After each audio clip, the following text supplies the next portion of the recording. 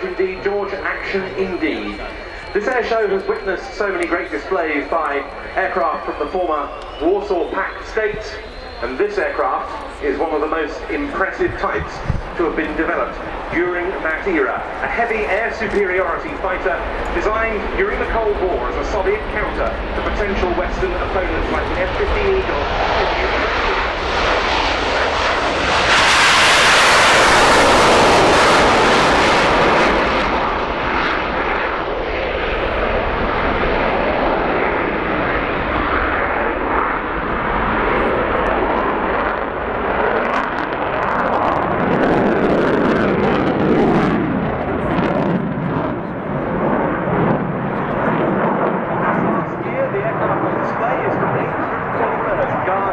Aviation Brigade of the Ukrainian Air Force, stationed at Mirhorod.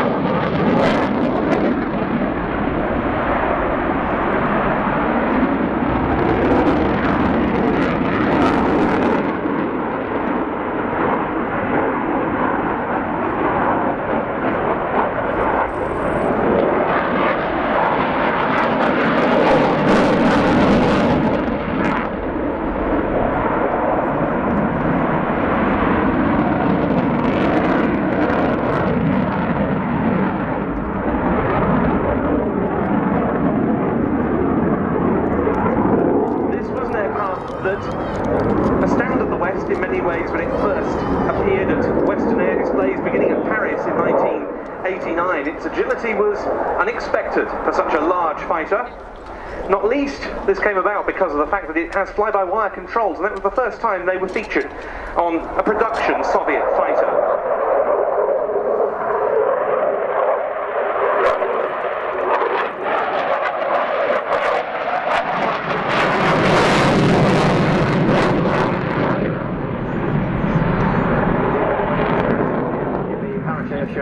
In the late 80s, we had a number of people there looking at the aircraft, see if whether or not we could elicit any of the data from its performance. And in particular, all we need is a stopwatch, just to see how long it takes to turn through.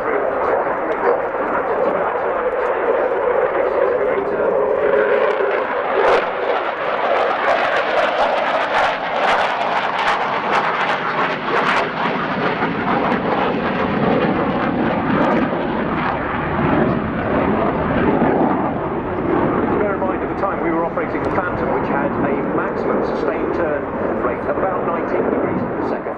We knew immediately that this was not the aircraft to mess around with in the visual environment. The aircraft started entering service with the Soviet Air Forces in 1985.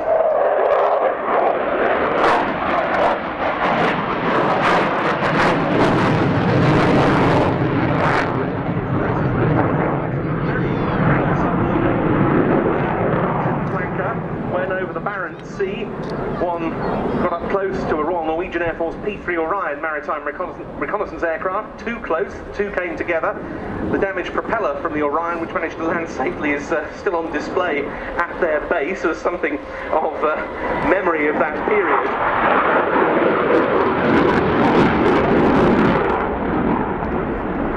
But in the post-Soviet world, the original Su-27 has carried on the Russian armed forces.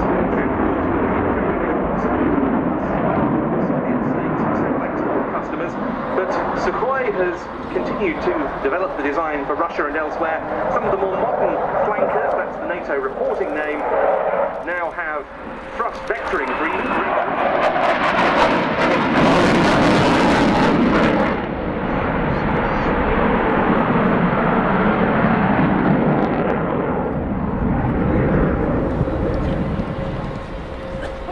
And Mark, it is absolutely a heavy fighter, isn't it? And it looks it, despite the fact that it can display unexpected manoeuvrability, perhaps for its size. Yeah, this is an enormous aircraft. When you consider its max takeoff weight is 72,000 pounds, and if you compare that with the F-16 at 42,000 pounds, you can see that it is almost twice the weight, twice the mass of that aircraft. Also in terms of size as well, this has a 15-metre wingspan, when compared to the Typhoon at 10 metres, it's actually 50% larger.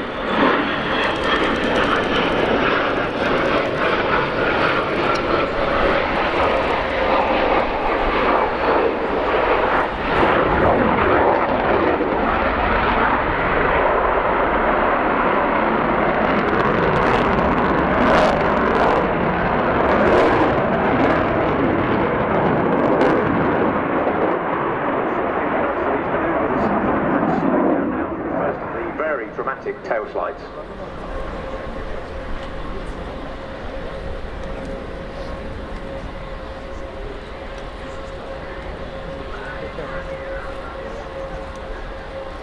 Very impressive, and what you need to remember is the aircraft was designed to go forward, so its strength is in that lateral direction.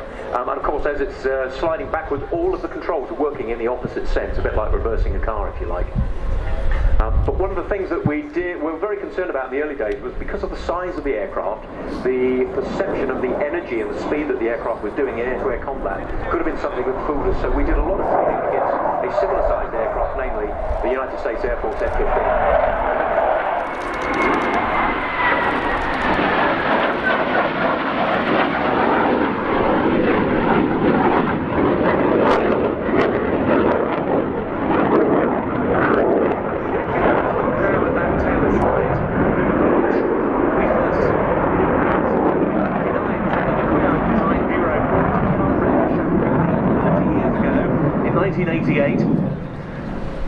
And still we have never seen like from conventional, i.e. non-thrust vectoring Western aircraft. Really good performance here, Mark, on the part of the two Lyulka, or now Saturn, AL-31F turbofan engines. Yes, this is not just an aerodynamic feat. You've got to bear in mind these engines are sucking in hundreds of litres of air per second to keep the things running. Quite often, if you just have with a conventional engine a bit of a disturbed airflow, that's sufficient to put the aircraft into or the engine into a surge condition. But this aircraft is deliberately going backwards and still coping with it.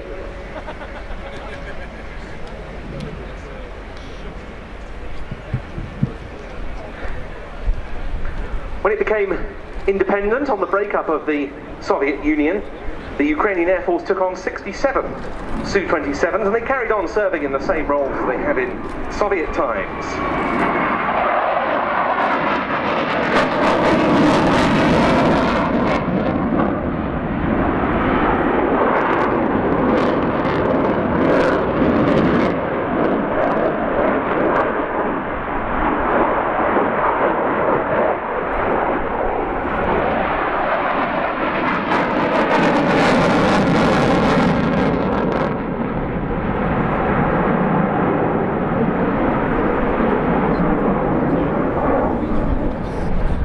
Ukraine's current force of flankers are based at Mirgorod, where this aircraft comes from, which is in central Ukraine. There's another smaller squadron of Su-27s at Otserna in the north. They tell that this one has recently been upgraded because when Su-27s and other Ukrainian Air Force aircraft undergo a general overhaul, they receive a new camouflage pattern, this so-called pixelated scheme, which is applied in blue on the Su-27s. This is a Su-27P variant, which indicates that it's a former Su-27P, as would originally have been developed to delivered to the Soviet Air Defense Force, the PVO.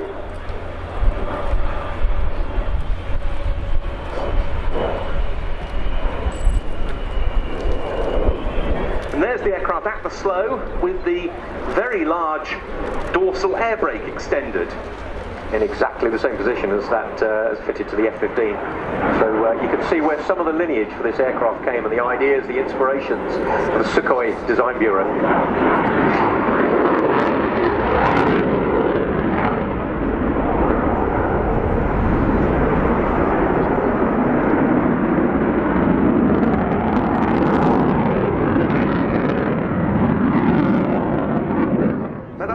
has a satellite navigation system, a new instrument landing system, and crucially a new transponder which allows international operations under widely established regulations. And that's important because the Ukrainian Air Force has increasingly been aligning itself with Western air arms in recent years. The first upgraded jet was handed over in March 2012, and the work was done locally at the Zaporozhye State Air Repair Plant. The first upgraded aircraft was accepted for service in August 2014.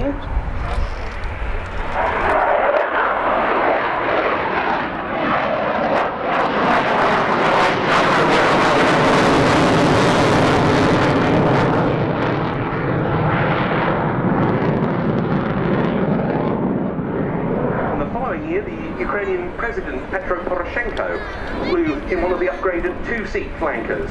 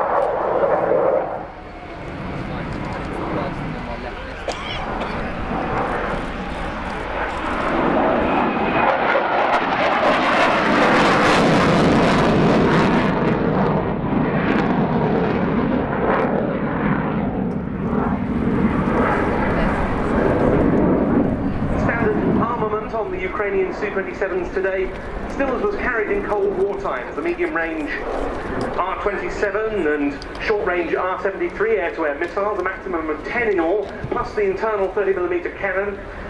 The aircraft can also practice close air support missions, though they don't have air-to-ground weapons, so presumably they'd make use of the internal cannon for that. The aircraft turning on to final approach. When we see it roll past us, we'll get a very good view of that air brake once again. Flown today, as it was last year, by Colonel Oleksander Oksanchenko. He's been the flanker display pilot for Ukraine since 2011, and he's got about 1,050 hours on this type. So we see a bit of aerodynamic braking there, compressing the air in front of it, the large air brake, and we're just about to see two brake parachutes come out of the back of the aircraft. No thrust reverse, just enormously powerful brakes on this aircraft. And its landing weight, almost empty weight, is the same as the max takeoff weight of the F-16 as we see it roll past us now.